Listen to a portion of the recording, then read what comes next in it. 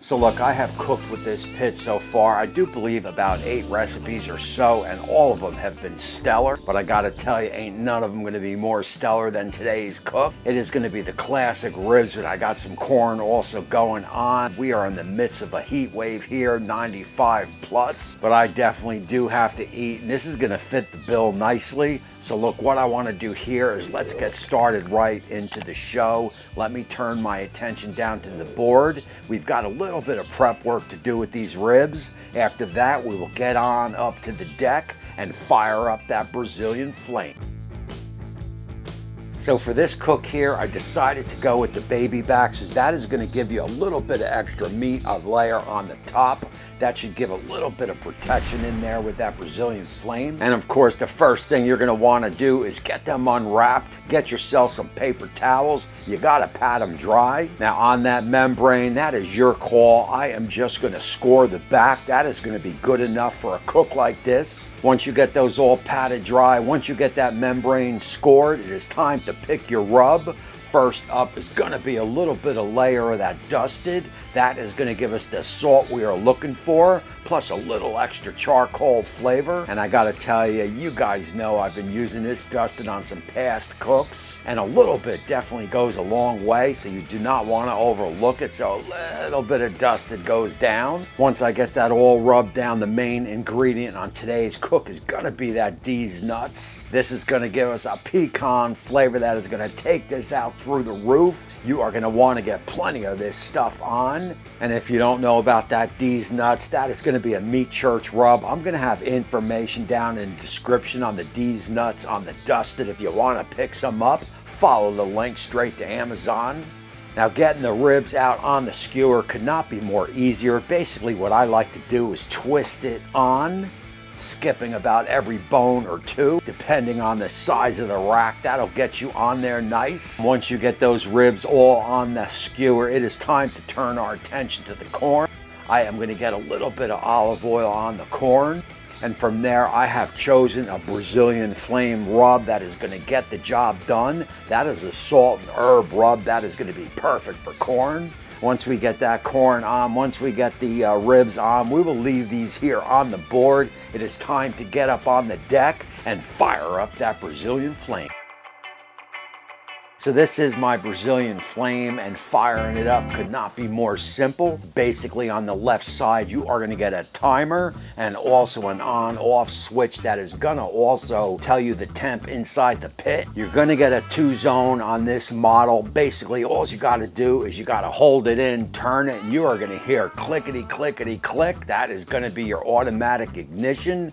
After a couple moments or so, you will see it fire up. Now for this cook here, I am going to start both zones on high. I will fire up both zones, and you are looking at a temperature anywhere between 350 and 400 or so. If I feel it is getting too hot, I will lower each zone. And this pit does not take long to come up to temp, but once it comes up to temp, I will grab the ribs, I will grab the corn, and we will start to cook. So once that pit comes up to temp, we will get our foiled grease catcher underneath. Trust me, we are going to be basting out these ribs in a little bit, so you are going to want that foiled for easy cleanup. And next up, we will get our ribs. I am going to put them down there on the bottom rack, and of course the corn is going to go right above them. And one of the beautiful things about this pit is it seems to cut the cooking times down, so we are probably only looking at about 45 minutes on these ribs, and I can definitely dig that. So what I want to do here is I will shut that door, start that rotation, and bring you guys back in about 15-20 minutes, and we will give it a look. Alrighty guys, so look, it is time to start having fun, as we are about 25 minutes into the cook. And basically what we are going to do here is we are going to utilize that warming rack that sits on top of the Brazilian flame. We are going to hit that with about a half a stick of salted butter. I guess you know where we're going here. And look at the melt, man. It is nice and warm up there, nice and hot up there, but not too hot. And at that time, we will go down below. We will look at our corn. The corn is looking good. We will get that off. We will get that up in the warming rack. Well, that will sit. Once all that is done, we will turn our attention now to the to the pork ribs. We will shut that rotation. We will get a temp on them, and as you can see, we are approximately 100, 185 or so. That is going to be perfect to take this to the next step. And that next step is going to be in basting the ribs. Grab your favorite BBQ sauce and start basting away. You can pause the rotation. That'll help you get the job done. Oh man, those ribs are definitely looking good, but just hold on and wait about another 15 minutes or so into the cook, as we are going to make those ribs look absolutely incredible. And when I say incredible, I do mean incredible. We are 10 more minutes down the road, and as you can see with that sugar and the BBQ sauce, we are starting to build some char. For me, char is flavor. We will give them another basting. Shut that door, and I will see you in about another 10 minutes. Alrighty guys, so that is going to close out this one. Total cook time is going to come in at about 45 minutes or so, under an hour for the whole thing, as we go in and take a look at the ribs. I mean, look at the color, man. They look absolutely perfect, have the perfect amount of char, and just take your eyes and look at that sizzle. I am just going to let the camera run here as the sizzle looks, well, the sizzle looks absolutely sizzling. We will get that corn off, and the corn looks good. We will get that down to the shack.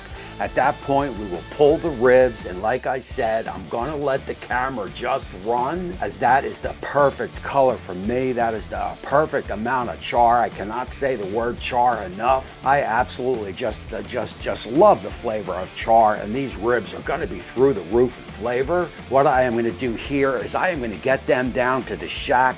I will show you just how easy it is to get them off the skewer. Oh man, these ribs look good, man. I cannot wait to dive into these suckers. The Brazilian flame, I mean, what can I say about that, man? Everything I throw at this thing, it just slays it. There is no other way to say it. I will allow these ribs to sit on the board only for about 5-10 minutes or so. At that time, I will bring you guys back. We will do that taste test, talk about it, and close out the show.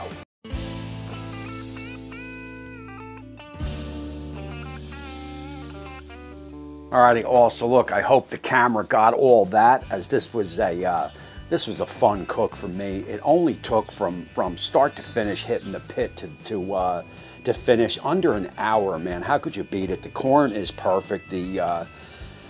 The ribs, this is a whole different dimension than a smoked ribs, and I definitely love this. I definitely love this type of rib. It is going to give you that char. You put that BBQ sauce on it. It has some sugar in it.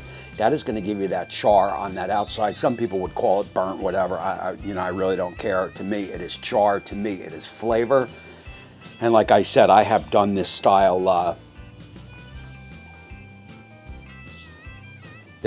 rib many times, man, and it never fails. And that Brazilian flame, I gotta tell you, man, that is one fun cooker. Like I said in the beginning, I have used it probably 5, 6, 7 times or so, and everything I have thrown at it, number one, it just makes cooking fun, and number two, it cuts your time way down on what you are cooking. And like I said, everything I've thrown at it was just, 10 out of 10, man. It was perfect. On this cook here, we utilized that top plate.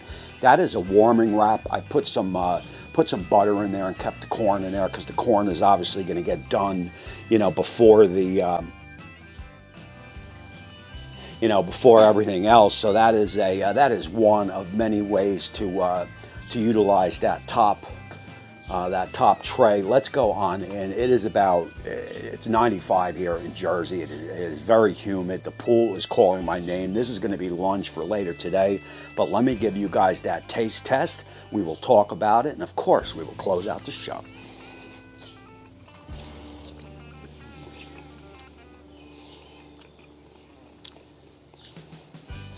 Wow.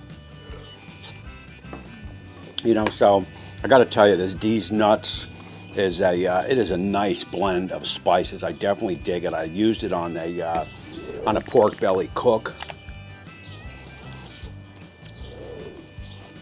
Look, this is a 10 out of 10 cook. There is no doubt about it, man. This is, like I said, this is going to be lunch for me. I will have information on everything down in the description, as far as the Brazilian flame, this D's Nuts, the dust that is down there. Brazilian flame has some spices, that salted herb that is on that corn. It is beautiful. What else could I say, man? 10 out of 10. It is summertime here at the Gallery BBQ. It is summertime where you guys are at. Get out there and grill up some food. Go have some fun with family and friends. That is what it is all about. And in about an hour or so, my best friend will be jumping in the pool, chasing a ball. So I look forward to that. After that is lunchtime here. So I am thrilled about all that. I hope you guys got some good plans today. I appreciate you all for watching, supporting the channel. It means so much. My Patreons and my YouTube join members, I appreciate you guys. I don't mention you enough. Again, my name is Tommy. This is the Gallery Backyard Barbecue. That is the Brazilian Flame. And until next time, we will see you soon.